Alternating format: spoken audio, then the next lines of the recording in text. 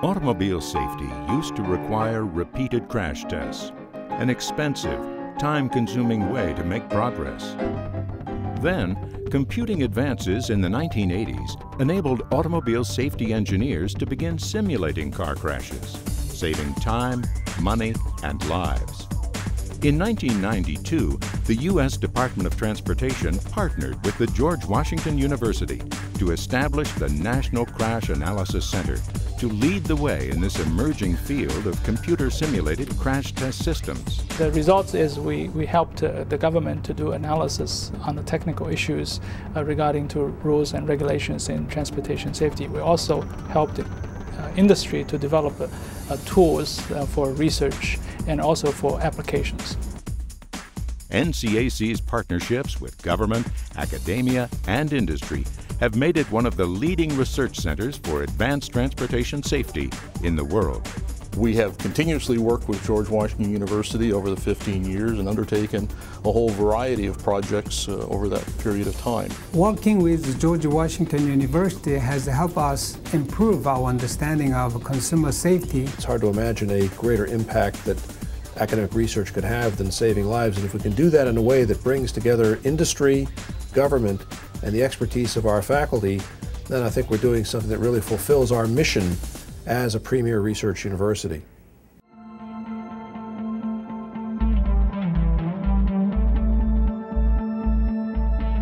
The NCAC was initially created to promote the idea of using advanced technologies for crash analysis.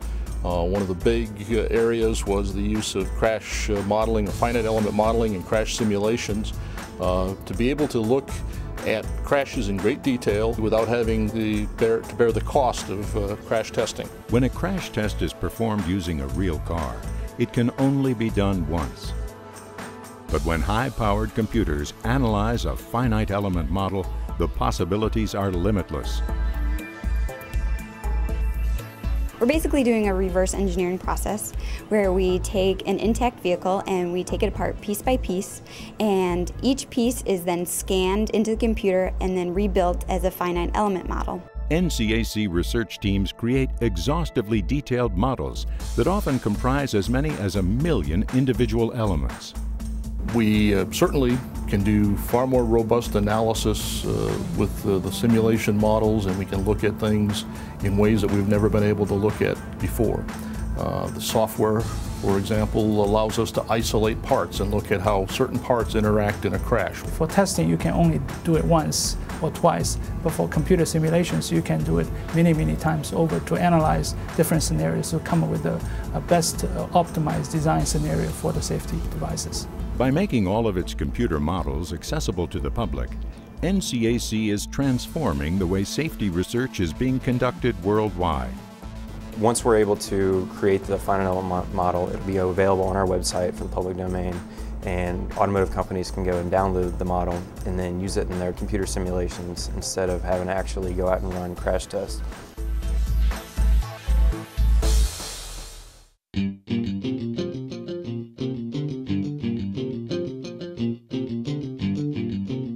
NCAC's partnerships with major manufacturers include BMW, Daimler AG, Ford Motor Company, General Motors, Honda, and Hyundai Motor Company. At the Hyundai, we want to continue to build our brands and orient our operation around safety. This is a very key association with George Washington University. There is a credibility with being associated with leading research university. This is not a corporate research lab.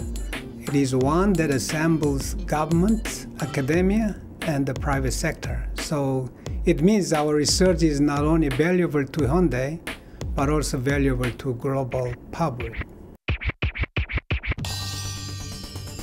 NCAC analysis helps government and industry better understand injury risk, including vehicle-to-vehicle collisions, rollover safety, injury causation, automatic crash notification systems, restraints performance, and child safety.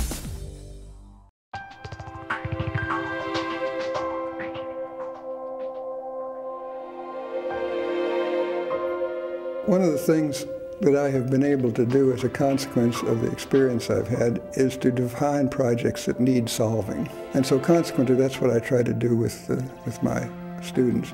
I try to define things that are worthwhile, things that are interesting, things that are challenging. Working under Dr. Diggs has been a great experience because he brings the expertise and experience of being in the government side of the automotive industry for the last 20 or 30 years. Any area of research that he can focus on, that he can see benefit, he tries to promote. And so he's a wonderful influence on the students. The work that Joseph has been doing deals with my project on far side occupant protection. My thesis is on far side occupant motion, which means if you're on the driver's side and you're hit on the passenger side, how does the driver move during that accident? It has been an area that has never really been explored. And so consequently, there is very little known about how you go about protecting a far side occupant. So it's different restraints that need to be used, different airbags. And so we use the resources at George Washington University and are unique to George Washington University to do projects of interest. And I do not give projects that are not important projects. Whatever you do as a student will be a contribution to automobile safety.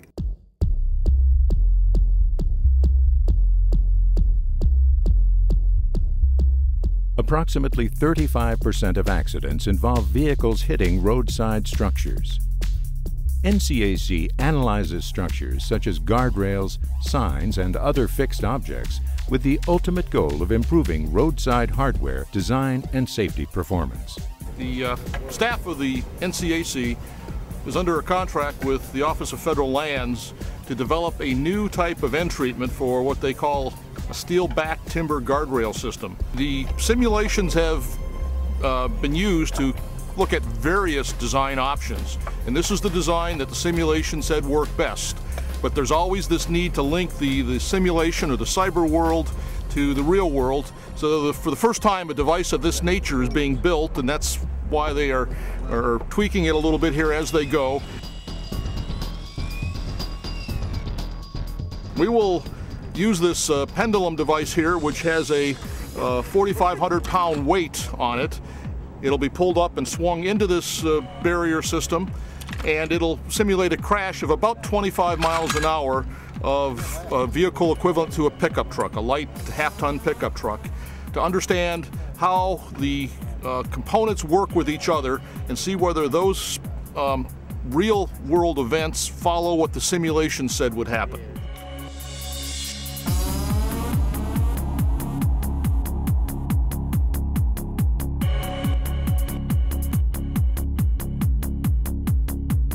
At the end of the day, we still have to make sure the simulation results are valid. So by building a crash test facility, it can help us to validate our simulation results. NCAC research is increasingly sought by experts in a range of fields. In aviation, NCAC is exploring containment design by developing a fine element model of a generic aircraft engine for the Federal Aviation Administration. NCAC is also assisting the U.S. Departments of State and Homeland Security with its expertise in materials failure and impact analysis by designing and testing new anti-ram devices to protect buildings. Today, NCAC stands at a decisive threshold. Soon, it will start construction of a full-scale indoor crash test facility, which will be capable of material, component, and full-scale testing.